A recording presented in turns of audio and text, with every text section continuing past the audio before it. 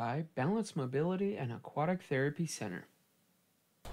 Welcome back, everybody. Thank you for joining us. I am so happy to introduce our next guest. I am here with Joni Foster McPhee, a speech language pathologist here at Grand Island Balance Mobility Aquatic Therapy Center. That's a lot just to get out.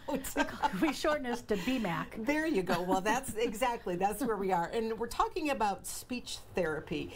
And Joni and I were just talking before we came on air about the different speech areas that you work with, and it's for different situations for different people. So tell us about how that's all broken down, if you have a stroke patient or someone else. Well, there's different areas that we work on, because I'll have somebody come in and they'll go, I don't know why I'm in speech therapy, I can speak just fine. Well, it's like, well, speech therapy consists of many different areas. You have your cognition, you have your swallowing, you have your speech with articulation, and it all works together. So it's not just necessarily just swallowing, it's not necessarily just speech, because whenever somebody says speech therapist, the first thing they think about is the kiddos that have the R's and the S's. We went to the store, Susie went to the store, the lateral lists. Right. They think of that when they're thinking of speech therapy, or they might have had speech therapy when they're younger. But as an adult, we can have different incidents that happen to us. We could have a stroke. We could have a traumatic brain injury. We could have just problems with swallowing. We could have Parkinson's, multiple sclerosis, ALS, and they all have different areas that affect their speech in one way or the other, or swallowing or cognition. Okay, so what do you do for someone who has a stroke as opposed to someone who has a brain injury? Because there's different ways to treat this, because it's going to be different for each one of those clients, right? Well, one thing that I found online, it was saying that we need to remember that the communication difficulties from somebody that's had a stroke does not affect their intelligence. It's just they're just having a difficult time with their thoughts. They're having a difficult time with maybe swallowing. They might have a difficult time getting the words out. Some of the words might come out as gibberish, where you just don't understand what they're saying, or some of the words might be just plain words, but all of a sudden they'll be talking off topic or talking about something else that doesn't even fit into what questions you're asking. So what would you do with a person in that instance? Well, in something like that, we just work on therapy on like giving them some ideas for like repeating, or we give them like a something that's functional to what they do. Like, let's say they're somebody that used to be a teacher, then we would have them make up a lesson plan, or make up like some type, I don't want to say a lesson plan, but something that they would have been able to do with students. We would just try to into something that what they're interested in. Like if they're in, like I have one person right now, he's interested in changing oils in the car and stuff like that. The person has MS. So what I do is I found some information about steps to change oil, or something that's within his interest. Okay, what are the steps to play a guitar? What are the parts that you need to do and stuff like that? And if he gets to the point to where, he can't say the words, then we would stop and we'd talk about, okay, let's break down how you say the word. Because sometimes it's memory, and sometimes it's just, like you and I were talking, forming that sound here and getting that vibration of sounds and vowels to come out here, and not just the air and the breathy part of it. Yeah, because we have three areas. We have our respiratory, we have our phonatory, and we have resonance. Resonance is going to be things in the mouth, because some of our sounds come out through our nose. We don't feel like it does, but like N, M, and NG, like in strong. Right. Those are all sounds that come out of our nose. To where if we were to plug our nose and try to say my mama, it's going to be, it's going to be distorted. So we have to coordinate all three of them. If there's an issue in one of the three areas, then we're going to have some type of a deficit. Interesting. I'm going to take a quick break. I want to come back and ask you about some other situations with some other clients that you go through. So we'll be back right after this. Stay with us.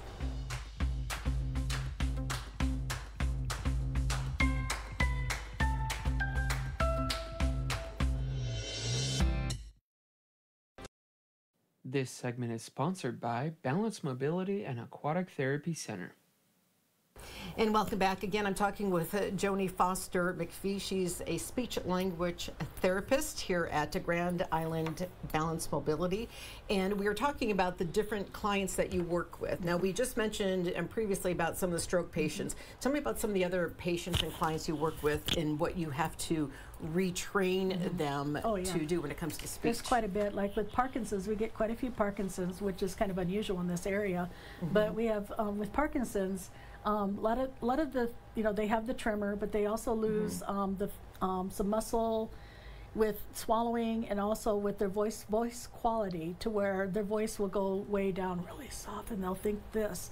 How come it goes soft? Because they don't have the respiration to get that pressure to be able to speak loud. Okay. So there's your respiratory, phonatory. So you're training that breathing again with that client. Yes, and that's where we do the diaphragmatic breathing. That's where you breathe. I know, I'm breathing with you. Out through your mouth. Yeah. And then also adding vocalization to it with the sustained in a loud voice.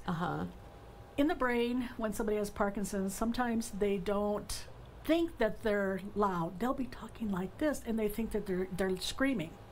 So we have to build up that respiratory and get them to be able to produce that loud voice by doing, different things with the producing a loud voice when I'm talking to somebody, because a lot of times we'll have somebody and they'll be working in therapy, and then I'll go out the door and they'll be down like this again. So that's why, I have that little sign up there that says think loud.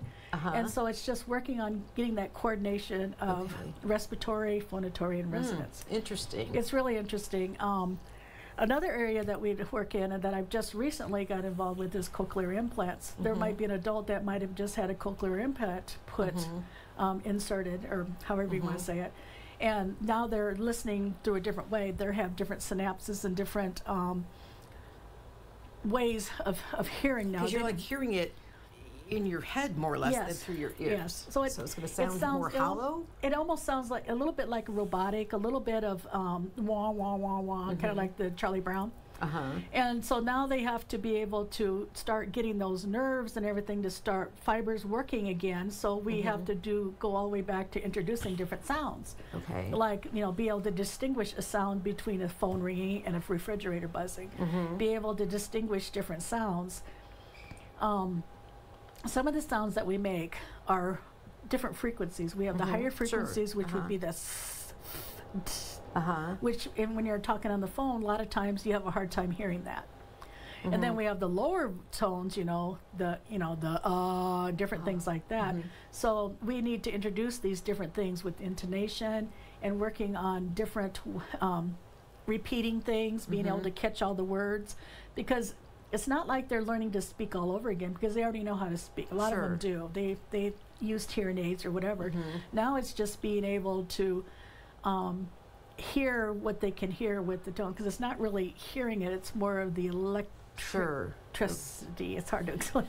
So how long, so a person comes and works with you for however long, 6 weeks, 6 months or whatever, do they have to keep working on that, or is it something once they come in and work with you that it's going to be there? A lot of times there might be a few that might be able to be discharged and go back and get back to that normalcy, whatever you want to call it, within normal limits. But there's a lot of times to where they need to continue doing these exercises and tests that we do here at home to be able to keep it, because it's like if you don't use it, you lose it. Right. So that's the same thing with the loud voice when it comes to the Parkinson's. You have to be able to go home and still practice that loud voice, because if you just do it in here and not doing it at home, you're not going to get that carryover. And I'm assuming every client, every patient, it's whatever their situation is, it's different for however long they're going to be working with you. It's going to be. It's going to be different, because I might have somebody for just 10 visits opposed to somebody else that I might be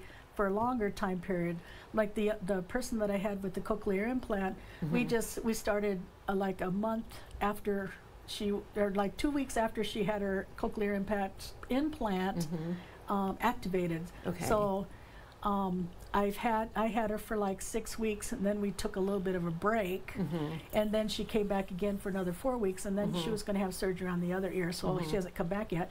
But she was very good at lip reading, so we also have to cover that up so she's hearing instead of lip reading. You're tough. It's a important pleasure. to know that they need to go to their doctor and see their doctor before they, to get a prescription to be able to come in and see us, because somebody to walk in the door to get services, it would, we need to have a prescription because it is medical need. Sure, and absolutely. to go through the insurance and everything. But there's just such a vast variety. I mean, here we started off with just talking about strokes and swallowing and articulation, and then we go to something that's auditory rehabilitation.